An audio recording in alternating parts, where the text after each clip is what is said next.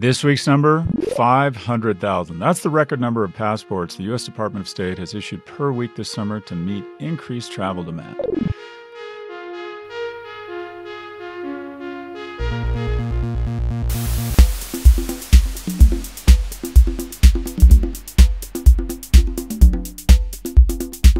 Welcome to Prof G Markets. We're excited to bring you a conversation with, I think, one of our first five-time guests, Aswath Damodaran, professor of finance at NYU Stern.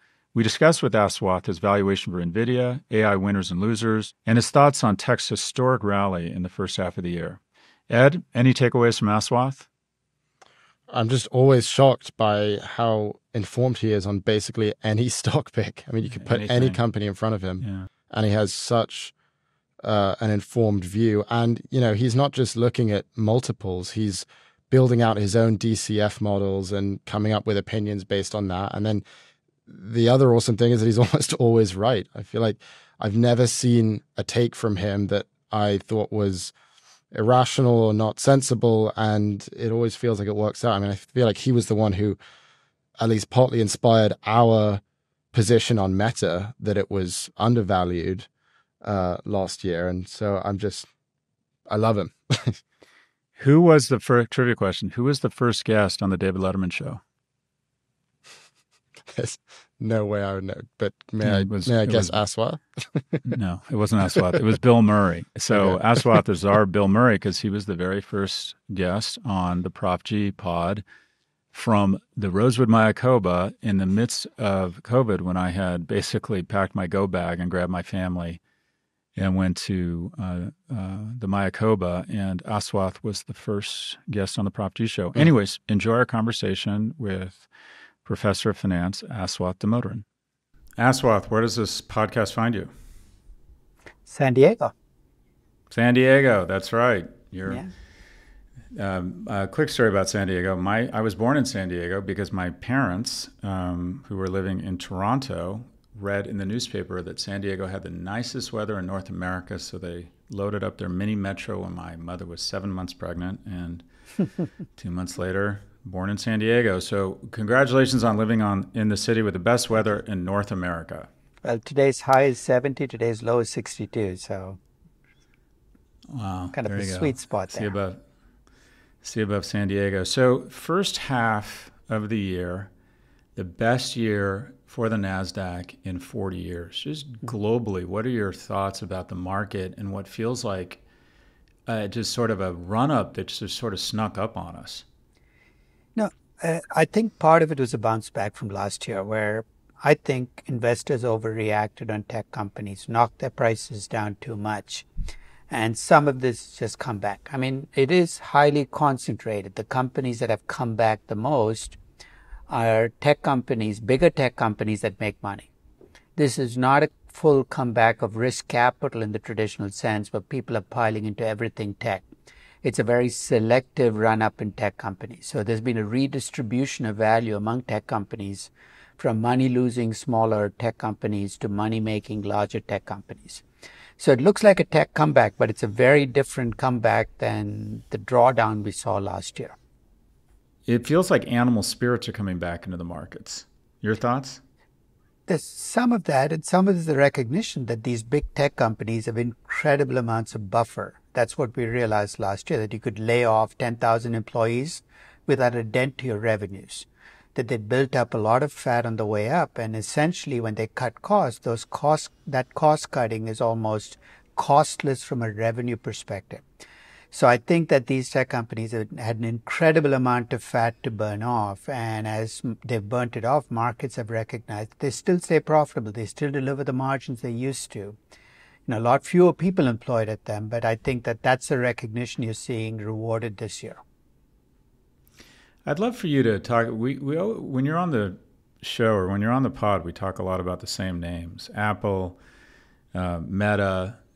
Some of the bigger players. Give us your thoughts around valuation and the company NVIDIA. No, I think NVIDIA has been a stock that I've had in my portfolio now for 5 years. And when you talk about the online and the social media revolution, somebody's got to provide the infrastructure to make it run. In the 1990s, the peak of the dot-com boom, people forget that the company that reached the highest market cap was Cisco, a company that had nothing to do with the online retail and other space, but the infrastructure for online.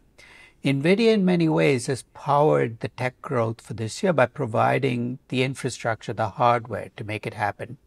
And I describe it as my opportunistic chip company. Well, the rest of the chip makers were kind of looking at a market that had slowed down in terms of growth.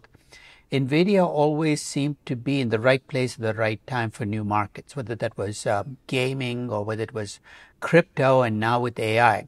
The first time around, you can say they were lucky, but by the time you get to the third time around, this is by design. I mean, this is a company that's been opportunistic in going after markets that are just taking off and are have been able to benefit from those markets. So that's why I bought NVIDIA in 2018, because of that opportunistic streak in the company.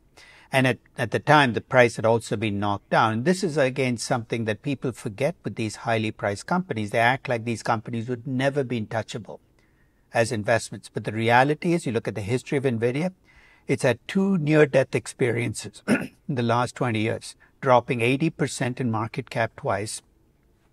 And in 2018, they lost 40% of the market cap. So even these companies, you look and say, I would never have been able to buy that stock. There was a time in the last 15 years where you'd have been able to buy the stock. And I think that's a lesson that if you're a value investor, you need to take away, is you cannot just stake these stocks off the list of companies you're interested in investing in, because at the right price, they are great investments. I know I got lucky in NVIDIA because I had no idea AI was coming. But I bought the fact that they would find a way to be in that next big market when it came along. Yeah. Hi, Aswath. Thanks for joining us. I also have a question. I read your recent blog, Musings on Markets, and you wrote about AI's winners and losers, and you wrote about NVIDIA.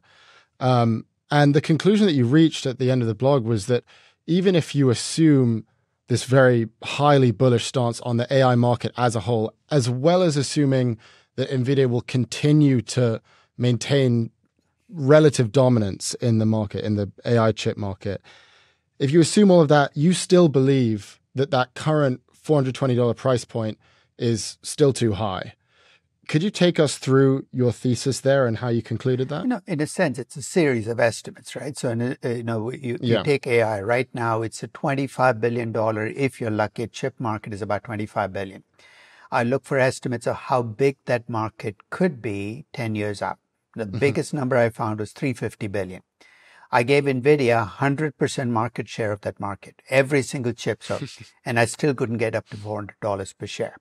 So you almost have to price in another market out there as big as the AI market that we haven't seen yet, that NVIDIA is going to be able to jump into. Could that happen? Given the history over the last decade, I wouldn't rule it out. But if you price that in as an expectation, where's your upside? It's one thing to buy NVIDIA at 150 and say, I'll get the optionality of jumping into that market. It's another thing to pay $400 per share, price in the expectation that there'd be another $350 billion market we haven't even seen yet that they will dominate, and put that into your market cap. And that seems like an incredibly large risk to take if you're an investor jumping in for the first time. Didn't you just describe Tesla? Now, I valued Tesla earlier this year, and I came up, this was right after their travails. And this again goes to my point about these companies go up and down. There will be points at which Tesla was trading at about $95 per share, $90 per share at their low point. I valued them pretty close to the low point, and I concluded that it was close to fairly valued, perhaps some upside. Now, of course, it's trading at 2 times that upside. It doesn't surprise me in the least. Tesla is always a company that you overshoot or you undershoot. So you know what? I'll hold my fire on Tesla. I wouldn't be surprised if a year from now, Tesla's back to trading at $95 per share. This is a company that essentially is the equivalent of a manic depressive. You get everybody in a mood where everybody's buying, or you just get everybody turned down in the stock. But you're right. Tesla is one of those companies where the narrative seems endless when the good times, and it seems to have no place to go in the bad times. And right now, the narrative seems endless. Everybody's piling on. There's an upbeat story about what Tesla is going to pull off, but you are pricing in not just an expectation that they will dominate, the electric car market, but that they will find other markets to take advantage of, whether it's energy. And what makes it so difficult to push back is these are plausible stories. It could happen. But investing on the expectation of it could happen seems not to me a great way of investing, because you're just, your best case scenario is you get your expectations delivered. Your worst case scenario is the company's just exceptional, not awesome as you built in. Yeah, what are the prospects for NVIDIA? I mean, how could NVIDIA scale? One of the things that Scott and I have talked about is how NVIDIA is not vertically integrated, and that is it designs its chips, but it doesn't build them and outsources the manufacturing to TSMC. Do you think that NVIDIA will need to vertically integrate at some point? Is that the solution to scale? Like, what is the thing that NVIDIA could do that isn't, 100% market share of the AI chip market? I don't think vertical integration is going to do it for them, because that's a lower margin, commoditized business, and there's a reason they've outsourced it to TSMC, which raises an interesting country risk question that I don't even want to go into now, because they are entirely dependent on Taiwan Semiconductors delivering their chips. I think what they need, let's face it, 5 years ago, if you talked about the AI market, you said, well, it's not a big market, I don't care. 5 years later, people talk about a $300 billion market. Who knows what the next technological shift will be and what architecture we will need.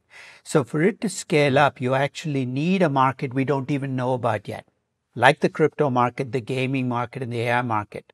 And that's why I said it's conceivable it could happen, because it's happened 3 times in the last 15 years. Markets that came out of nowhere that were big markets that NVIDIA happened to dominate. But you'd actually need something like that. There's stock that, and I'm not as upbeat about this, about the omniverse. In fact, NVIDIA's CEO talked about the omniverse, the metaverse, virtual reality, the kinds of chips you need. It's not a $300 billion market. That's not big enough. So you need a market as big as what the AI market is seen to be, and NVIDIA to dominate that market for you to be able to get to $400 per share. Let's stick with AI. You wrote that you believe that AI will be negative sum. What did you mean by that? Well, I think that when people talk about AI, they talk about how it'll cut costs for companies. They can replace people with AI, and that by cutting costs, they're going to make more money. And I was saying that people are tired of listening to me say, which is, if everybody has it, nobody has it. So if everybody has AI and they all cut costs, the problem is somebody's also going to cut prices. And once they start cutting prices, everybody ends up with lower costs and lower prices. Your margins actually decrease because competition takes the upside away. And it's with the experience that you can look at this history, right? When PCs first came out in the 1980s, we were told about how companies would get more profitable because you could now use PCs to reduce the number of people working at your company. And that reduced costs would turn out as higher profits. Turned out not to be true. Everybody had PCs. Everybody spent more on PCs. Companies didn't come out as more profitable. And with each big change, what were promised is this will cut costs, increase profits, everybody will be better off. I think the beneficiaries here might be the consumers. The people who use consultants might find themselves paying less for consultants if it's automated, if AI can take over that space. But I don't think the consulting companies are going to walk away as more profitable. There are going to be a subset of companies that benefit from this growth, just like in the PC business, the .com business, the social media business. So I'm sure there will be companies like NVIDIA that can benefit from the growth of AI, but most of the rest of us, I think, will find that AI doesn't deliver the promised profits that are being offered out there right now, because it's not a competitive advantage. Everybody will have access to it, and I'm not sure that means that anybody walks away with an advantage from this space. When you think about the big five, when you think about Apple, Microsoft, Tesla, who else do we have in there? Meta, and throw in Netflix. Do you see value anywhere? Do you think, it feels as if a small number of stocks have really driven a lot of the indices returns. To a certain extent, I would argue the indices are not helpful because they give sort of a false impression of what's actually taking place in the market. But when you look at the big guys that we all follow, do you see value anywhere, or do they all seem fairly fully valued? At this point, I wouldn't buy any of them. I'm lucky enough to own 4 of the 5 stocks you named, other than Netflix. But I think, and Tesla, but I think that at today's prices, I wouldn't go out and buy them. But having them in my portfolio already, I'm not sure I'd sell them either, which is a strange thing to say. You're saying if you wouldn't buy them at today's prices, why wouldn't you sell them at today's prices? I have 2 words, California and taxes, which kind of hold me back. And I think that from that perspective, I think that they are in fact fully priced right now. But I think there will be chances of those people who regret not buying them. There will be a chance again in the future. I can almost guarantee it, because the nature of these stocks is they will go up and they will go down, and there will be times at which there will be decent investments again. But right now, I think that they're as fully priced as you can get. And when you look across different geographies and different sectors, do you see any sectors or geographies or specific names where you think this is a good entry point? No, I was actually doing the table on the breakdown of how 2023 has played out across sectors. And it turns out that technology accounts for a big chunk of the increase in value. And 90% of the increase in technology comes from the very top decile of technology companies, the largest tech companies.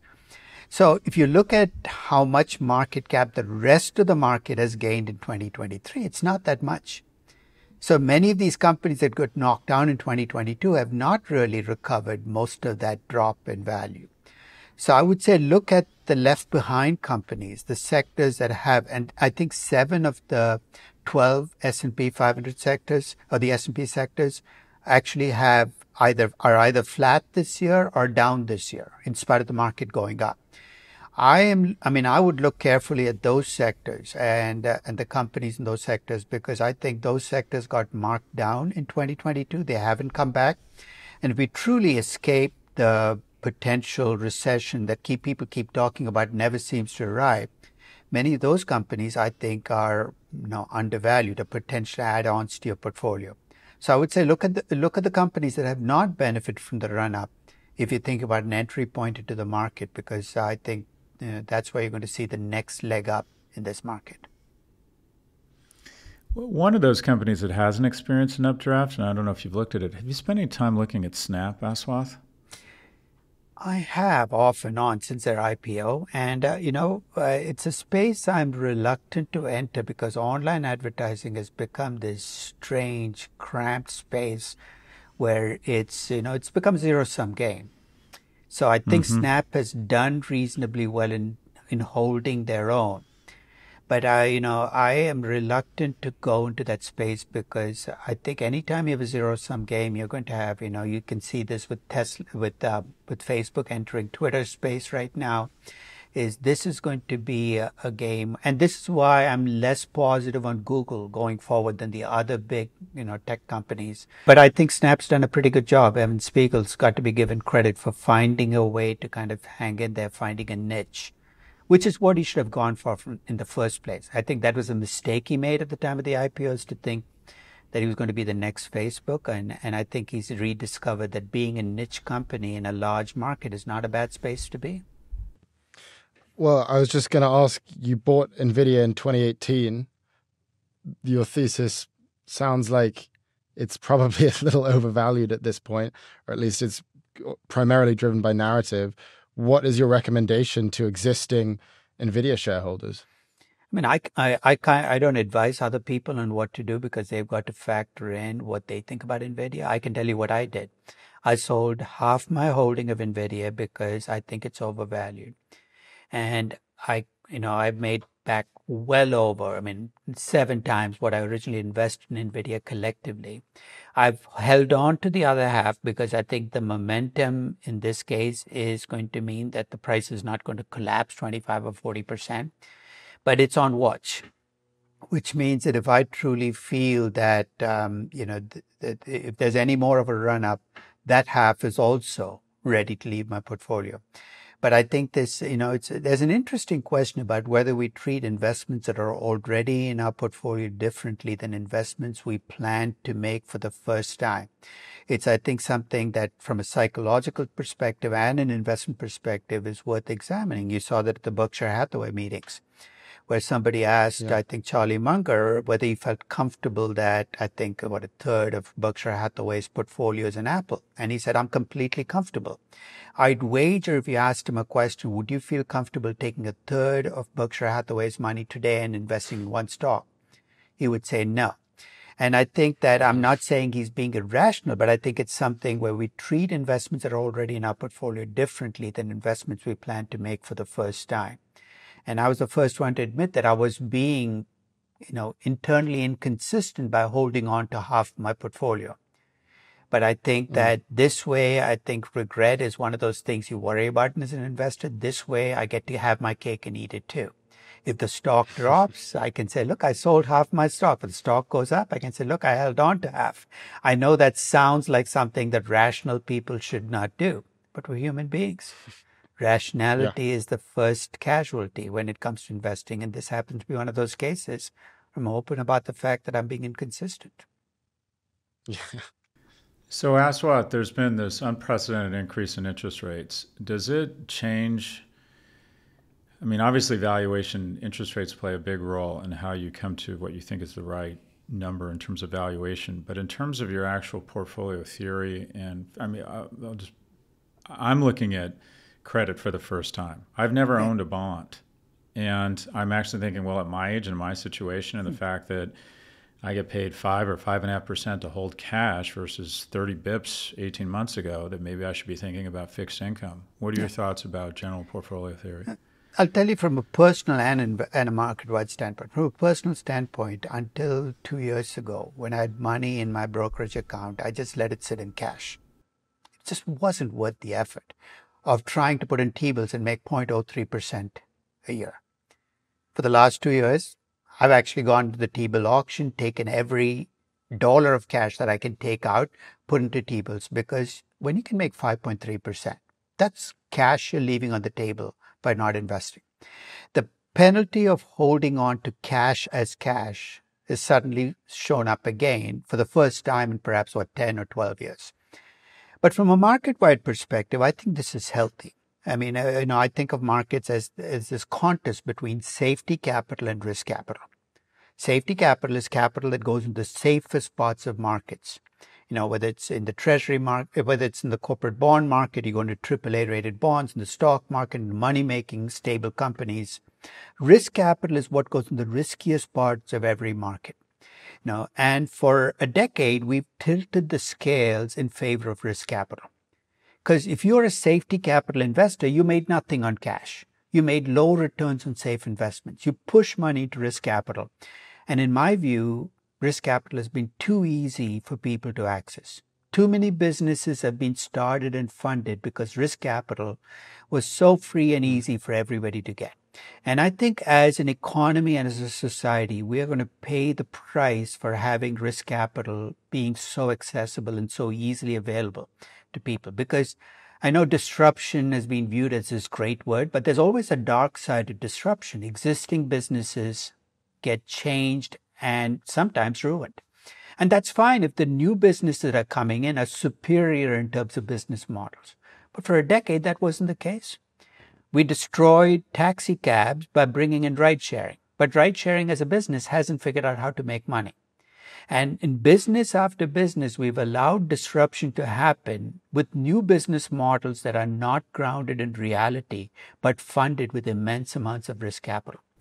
So in my view, this is healthy, that finally safety capital has a place to go.